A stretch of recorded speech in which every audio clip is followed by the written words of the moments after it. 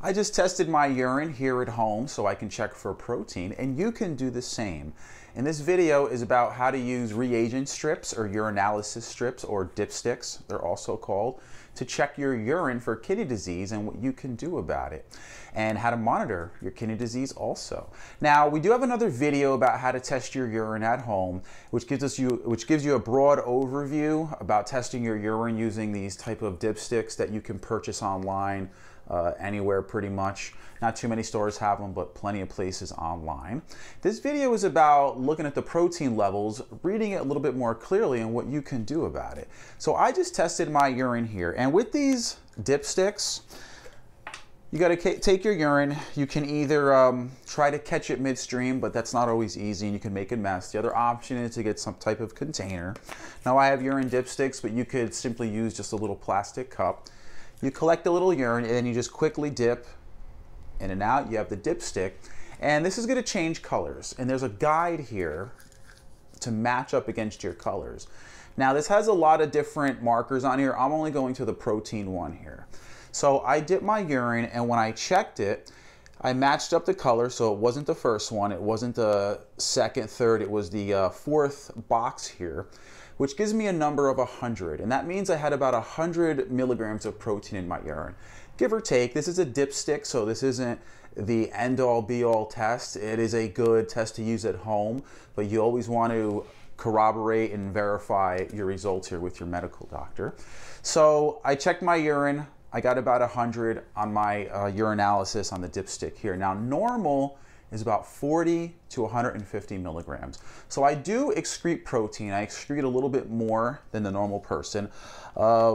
Most people should have less than 40. You really shouldn't have any. But those amounts up to about 100, 150 are considered somewhat normal, but you are leaking a little bit of protein if you're higher up. Now, higher on that range. I have a kidney transplant, so I know I leak protein. And by following a lower protein diet, I'm able to keep my protein levels in my urine down, and that's the protein excretion down.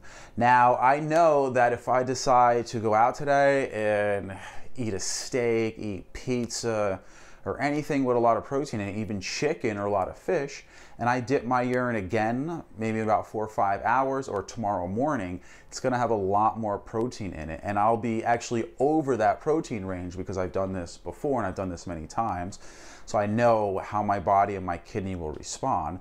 So if I do go and eat a lot of those foods tomorrow, I could be having up to 250 to 300 to even 1,000 milligrams of urine. And that's bad, because anything outside the norm, and even those higher levels, is always creating a degree of kidney damage and inflammation. And so this is a really good test to help you stay on track with your diet, because it just always reminds you of, oh, I'm doing some damage to my kidney. Let me back off my diet, let me eat healthier, let me avoid those foods that I've been having lately. So that's how you want to use these protein strips. You could use them as a detection for kidney disease. If you think you might have it, you want to check. You can use this as a way to monitor your kidney disease and through diet. But that's just the protein level on these strips. A lot of brands out there that you can buy. This is Rapid Response. A very popular one is MaryCheck. Okay. We have a few that we use here in the office. I have a bunch at home just because I like always checking and reminding myself what to do, and it keeps me it keeps me on the diet that I'm supposed to for the most part. And when I get off track for too long, I know because I can see it. I don't always need the urine strips. I know that if I get off my diet for a while, you can see a lot of bubbles in your urine, or foamy urine, and that's another sign that you have too much protein.